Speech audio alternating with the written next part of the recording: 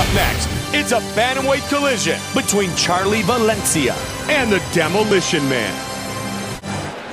Our Tale of the Tape is brought to you by UFC Store.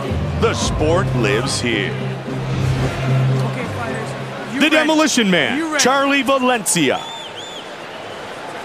And here we go. Joe, how do you see this matchup going for the Demolition Man? He looks big. Hello, everyone. Being as another UFC episode, and we're facing off against Charlie Valencia in this episode. But like always, I'm going to talk about another MMA subject, and I'm going to talk about women's MMA. Women's MMA. At first, like always, like most people, I was really skeptical of women's MMA, but it has won me over. You know, I kind of like watching women fight, you know, women's MMA.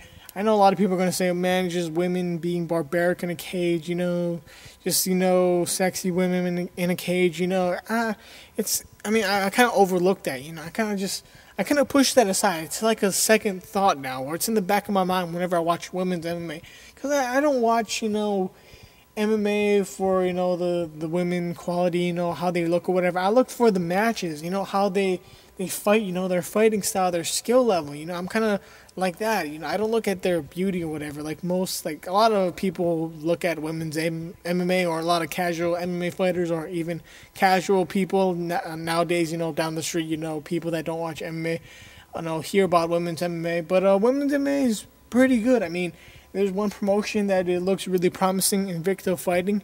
If you guys don't know Invicta Fighting, you guys should Google it. It's an all-women's MMA promotion, and it's pretty good. I mean, there are a lot of really good MMA women stars, or women MMA stars. I mean, there's Misha Takedown Tate, Ronda Rousey.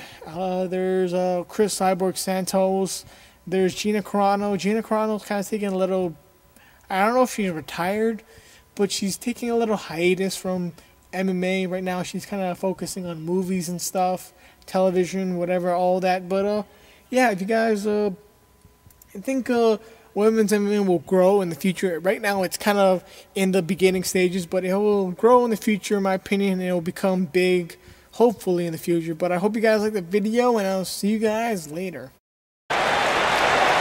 Bruce Buffer has the official decision. Ladies and gentlemen, referee Kevin Mulhall has called a stop to this contest at 2 minutes, 38 seconds of the second round, declaring the winner by knockout, the Demolition Man. The Demolition Man is the victor.